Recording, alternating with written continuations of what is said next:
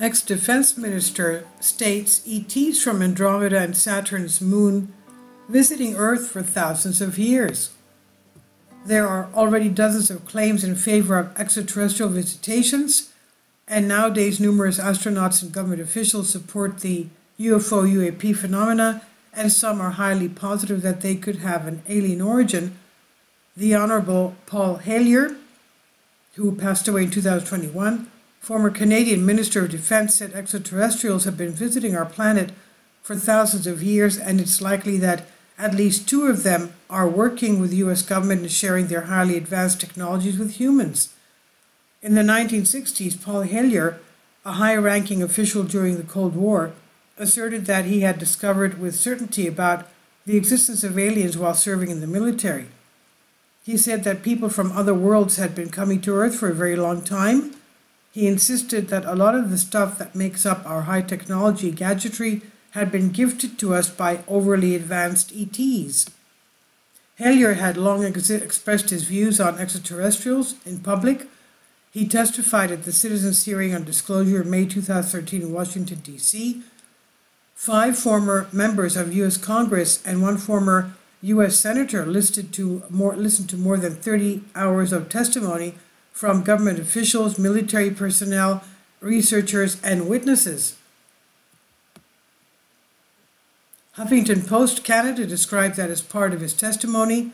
Hellyer stated that aliens are living among us and that it's likely at least 2 of them are working with the U.S. government. And more specifically, Hellyer announced that at least 4 species of extraterrestrials had been visiting Earth for thousands of years. According to Huffington Post Canada, he also stated that some extraterrestrials originate from Zeta Reticuli, the Pleiades, Orion, Andromeda, and Altair star systems, and may have different agendas, he said. He first spoke openly about his belief governments are covering up an alien presence back in 2005, saying UFOs are as plentiful as in our sky as airplanes. He said much of the media won't touch it, so you just have to keep working away at it, and we will get a critical mass. And one day they will say, Mr. President or Mr. Prime Minister, we want the truth and we want it now because it affects our lives. In 2013, Hellyer appeared on an interview showing the show with the Sophie company, Sophie Severnadze, to discuss extraterrestrials and UFOs. And she asked Hellyer, what do you say that UFOs are? Why do you say they're as real as airplanes flying over our heads? And Hellyer replied, because I know that they are. As a matter of fact, they've been visiting our planet for thousands of years. He further stated military action had brought down UFOs and humans had adapted alien technology for us on Earth. He said, as far as the technology is concerned, they are light years ahead of us, and we have learned a lot of things from them. A lot of things we use today we got from them, like LED lights and microchips and Kelvin vests and all sorts of things that we get from their technology. We could get a lot more as well, especially in the fields of medicine and agriculture, if we would go about it peacefully. But I think maybe some of our people are more interested in getting the military technology, and I think that's wrong-headed, and that's one of the things we're going to have to change, because we're going to have to work together, all of us, everywhere on the planet. And then he was asked, have you ever had your own encounter with aliens? And Hellyer replied, not encounter with aliens, no. I've seen a UFO about 120 miles north of Toronto over Lake Muskoka, where I have a cottage. 2 years ago at Thanksgiving, which is October, my wife said that she wanted to go out and look at the stars, so I'm not much of a night man, but I put on my cap and went out with her, and she looked into the eastern sky and said, there's a star, and I turned the other way and said, oh, there's a much brighter one over here, and she looked there, and we watched it until our necks almost broke for about 20 minutes, and it was definitely a UFO because it could change position in the sky by 3 or 4 degrees in 3 or 4 seconds. And then she further asked Hellyer if shooting down those UFOs was risking an interstellar war, and if so, should we be creating a Star Wars force to defend ourselves from possible invasion or something like that?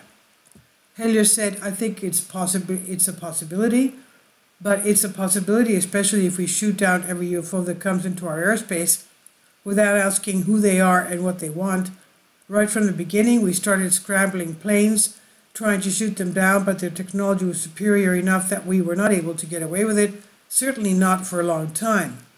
And he continued saying, during that period of time, they could have taken us over without any trouble if they wanted so I think rather than developing our own Star Wars to protect ourselves against them, we should work with the benign species that are our vast majority and work together and rely largely on them, of course, and cooperate so that we would be contributing something at the same time. I don't think there's a point in us developing a galactic force that would tempt us to ride on our own and get into mischief, which is one of the things that some of them are concerned about.